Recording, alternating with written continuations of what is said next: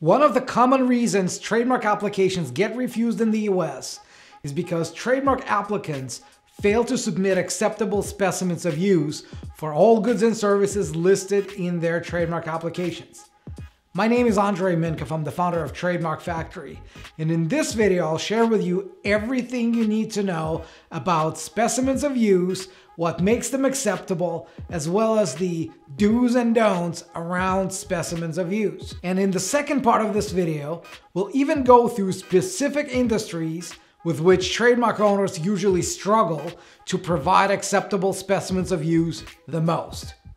Ready?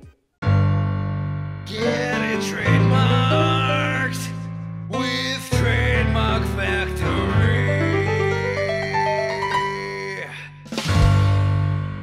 All right, a few important introductory words of wisdom. Since we're going to be talking about specimens of use, it's important to understand what use actually is. Trademark use is a legal term that relates to using your brand in commerce as a trademark to identify your products and services.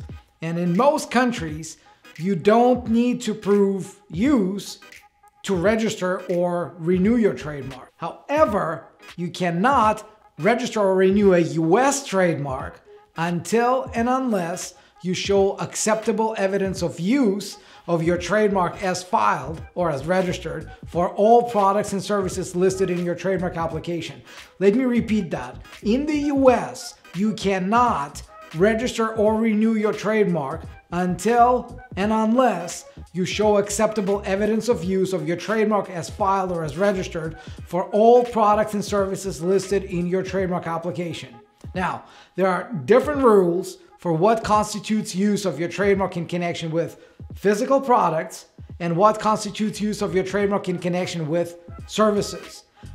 Trademark is used in association with products when the public can see the trademark on the products themselves, their packaging, tags, labels, or in some cases, documentation at the time the products are sold or transported for sale. A trademark is used in association with services when the public can see the trademark during sale, rendition, or, and this is important, advertising of the services. As you can probably tell already, it's easier to prove use of your trademark in connection with services because, unlike with physical products, simply showing that you're using your trademark to advertise your services is enough to prove use of your trademark, whereas using your trademark to advertise your products is not enough. But I'm jumping ahead of myself. Let's go through several examples of what constitutes acceptable specimens of use. Number one, when you place your trademark on the product itself. So the specimen would show a photograph of your product with your trademark clearly visible on the product. Number two, trademarks on labels and tags. If your product has labels or tags, you can show a photograph of those tags bearing your trademark.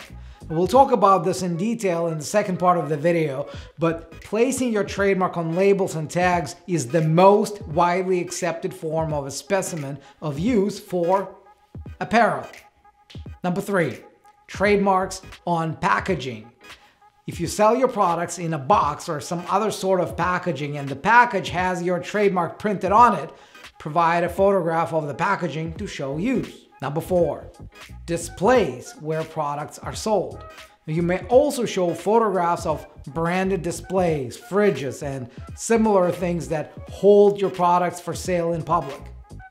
Number five, web pages with buy now feature. Now remember, simply advertising your products is not considered proper use of a trademark in connection with products. A website is generally considered advertising, which would be fine for services, but not products. So if you want to use your website as evidence of use of your trademark in connection with your products, it needs to be a page that clearly links your products to your trademark at a time when the public is purchasing your products. In other words, a screenshot of your homepage that says, buy QRSTP gadgets, they're the best in the world, that would not work. However, a screenshot of a page that says QRSTP gadget shows a picture and the price with an add to cart button would usually be acceptable. That would usually work. Number 6, web pages with download links. If you're trademarking your brand in connection with downloadable products like books, software, educational or entertainment materials, you can show a screenshot of a web page with the download link.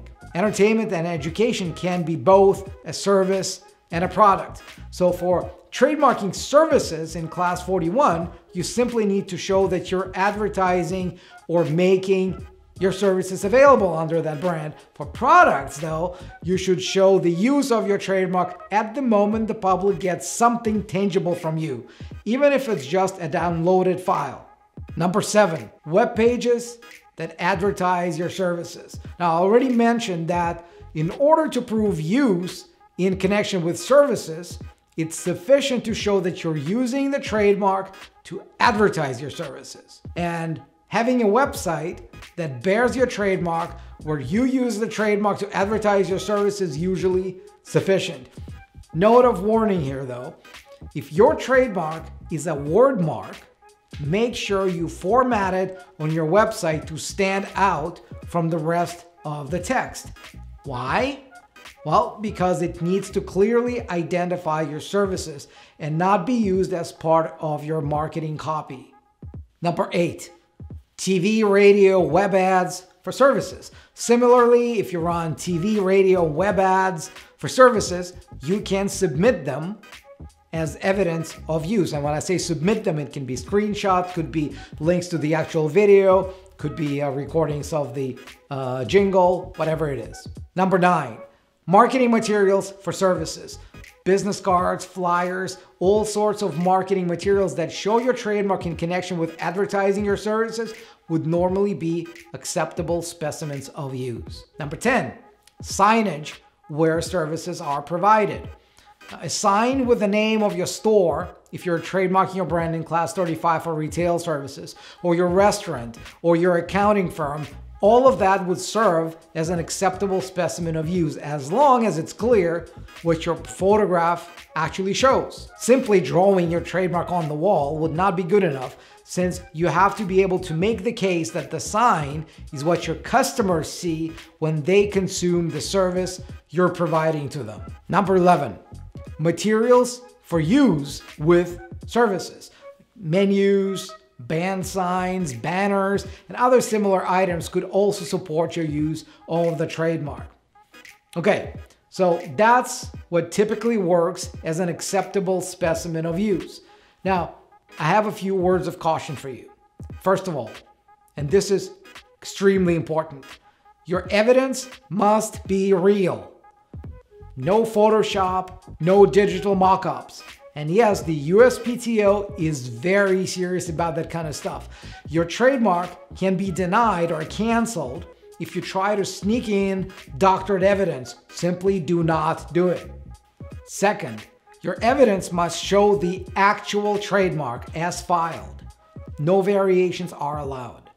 This is why when we have clients who are not sure if they're going to have a space between two words or whether there should be an exclamation mark at the end or similar things like that, we always tell them, pick a variant for which you know you'll be able to provide a specimen of use. Third, you must have evidence for all products and services you claim to be in use. If you file your trademark for a whole list of products and services in one or several classes, you're required to submit evidence for at least one of the products and services for each class. However, the USPTO examiner may require that you provide evidence for all other products and services as well. And if you can't produce that evidence, you may find yourself in trouble and needing to delete those products and services from your application. Fourth, for specimens of use required to get your trademark registered in the US, you must show use of your trademark in the US. It means that if you're trying to trademark a brand for, let's say, lawn mowing services, and you provide a screenshot of a website that says you only offer your services in Canada, it may be rejected as failing to show evidence of use in the US.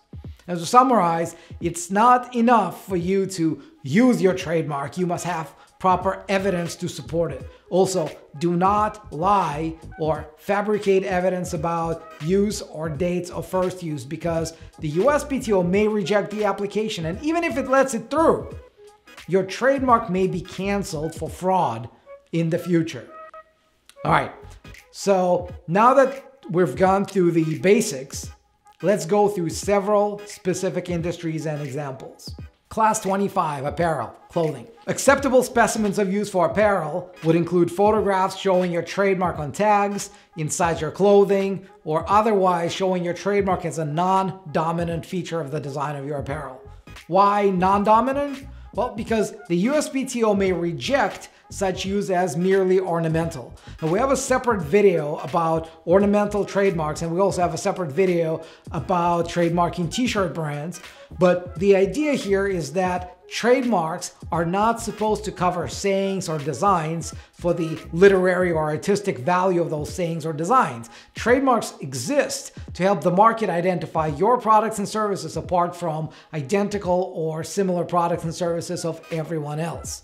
So simply placing your huge logo in the middle of a t-shirt or a baseball cap may not be considered an acceptable specimen of use. Now, to make sure we're on the same page, and we had a bunch of clients ask us about this, there's nothing wrong with placing your huge logo in the middle of a shirt or a baseball cap. It doesn't mean you can't trademark your logo. What it means is that in addition to placing your huge logo in the middle of your shirt or a baseball cap, you also want to show that you have a small version of the same logo on a tag or somewhere where the logo is not a dominant part of your apparel's design.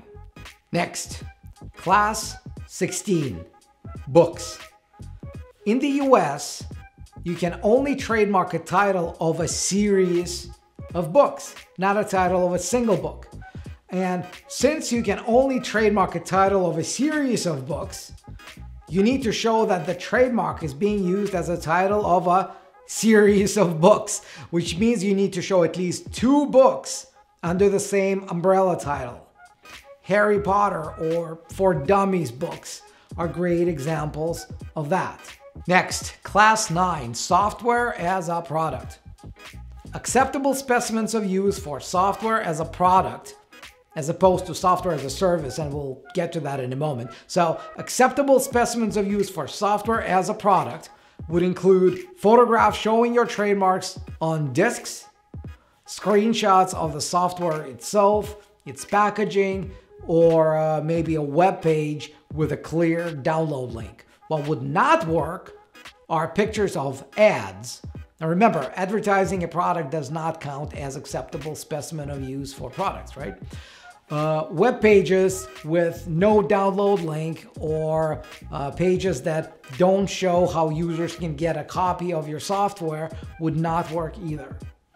And while we're at it, Class 42, software as a service. Now this is usually easier to prove. You can show screenshots of your ads, you can show a sign-in page with your trademark, or you can show your application screen itself, again, as long as it bears the trademark. What wouldn't work is when you show your trademark on software that is not offered as a service to the public, because, for example, download links without more are typically not admissible for Class 42, right? You have to show that after they download the software or get it on a disk, there's actually something happening on the back end as a service.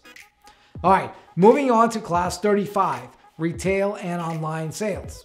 Acceptable specimens of use would include photographs of your trademark shown on the storefront, store signage, or on a web page featuring your products for sale. What would not work are photographs showing your trademark on specific products being sold or not showing the sale of products at all. Now, for example, a photograph with an IKEA furniture may prove use of the trademark in connection with a product, furniture, but it does not show the use of the trademark in connection with retail sales as a service, right? Similarly, simply showing a review website that talks about mattresses does not demonstrate the use of a trademark in connection with online sale as a service. Next, we have class 21, mugs, water bottles, and stuff like that.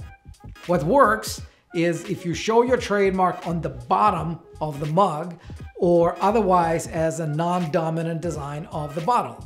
Now, really, it's the same idea here as with clothing. Simply slapping your logo as a dominant design on someone else's bottle doesn't make it legitimate use of your trademark in connection with bottles. And on to class 18, bags. Acceptable specimens would include photographs of your trademarks on tags, locks, anywhere inside the bag. Same idea as with clothing or mugs.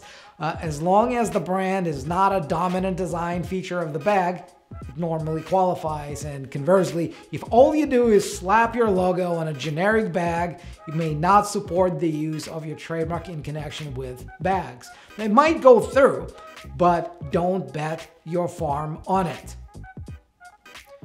And finally, podcasts. Podcasts can be both class 9 for podcasts as a product, typically referring to downloadable podcasts, and class 41 for services, typically referring to the educational or entertainment services provided in the form of a podcast. As you can probably tell by now, the evidence in support of these two classes would be very different. For downloadable podcasts in class 9, you must show the trademark in context of how people can download your podcast so that they end up with something tangible, even if it's just a file, right? Yes, there are third-party tools that allow you to download pretty much any streaming content, but if you can't show the download link provided for through the actual platform, it will not serve as an acceptable specimen of use. Just because people can download doesn't mean that they're supposed to. Okay, and you have to show evidence that they're supposed to download. This is how you provide the product. As for class 41, all you need to do is show the trademark in connection with the education or entertainment that your podcast provides. So the same screenshot of a page without the download link can well qualify as evidence to support the use of your trademark in class 41. What won't work as evidence is when your specimen does not show how the public can consume the podcast. A screenshot of a homepage that says that you have a podcast is not enough, right? A menu item on your website that mentions your podcast is not enough. You must provide evidence that shows specifically where and how the public can consume your podcast. So there you have it. As you can see, there are a lot of tricky rules around specimens of use. In fact, this is probably the topic that generates the most back and forth between us and our clients, because we make sure that the evidence you submit to support your trademark applications is likely to be accepted by the USPTO. And sometimes it even leads to frustration with email exchanges that go along the lines of, this is my brand, I offer these services, and I sell these products. What else do you want from me? We need you to provide a specimen of use that the USPTO will accept. What exactly do you need from me? Why isn't the PDF that I sent you acceptable? Well, it's because of this and that. Okay, and what about this screenshot? Will that work? Right? And on and on and on. Don't get me wrong, I get it. We don't expect our clients to be experts in trademarking. That's why they hire us to register their trademarks with a guaranteed result for a guaranteed budget. Over the years, we've figured out how to explain these requirements in a much simpler way, so the exchanges like these are now an exception rather than the norm. And this video is basically the summary of all of that. If you're a Trademark Factory client and we sent you a link to this video as we're finalizing your trademark application or registration, I want to personally thank you for watching it. I'm sure it will help you make your interaction with our legal team much easier. And if you're not a Trademark Factory client yet, but you have a brand you want to trademark, what are you waiting for?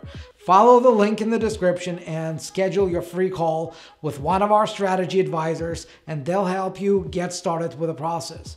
We will either help you trademark your brand with a guaranteed result for a guaranteed budget, or you get all your money back.